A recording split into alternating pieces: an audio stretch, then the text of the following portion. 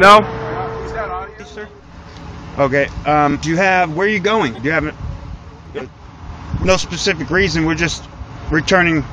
I mean, this guy Okerman, he's always been cool, but he's feeling the. I'm only doing this to him because his buddy.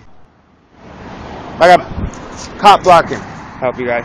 No. I just curious if you saw something or. I don't even know what happened. I just pulled I up. wanted to know why. I was curious. Okay, for police officers to enforce. Can I help you with something? No.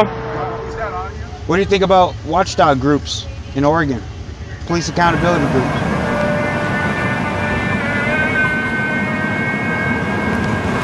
What time is it, Aaron? You know, approximately?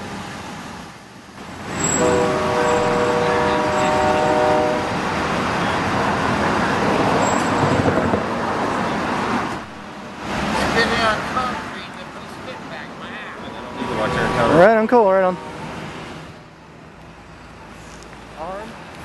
It's kind of scary to have somebody like trying to get the view you're having. Oh, you're trying to get the view I'm having, right? See what's, no, you just told me you're not comfortable standing near me. No, I'm not comfortable when an armed man walks up on me like all menacing, like, you know, it doesn't, like, you know, make me feel comfortable at all.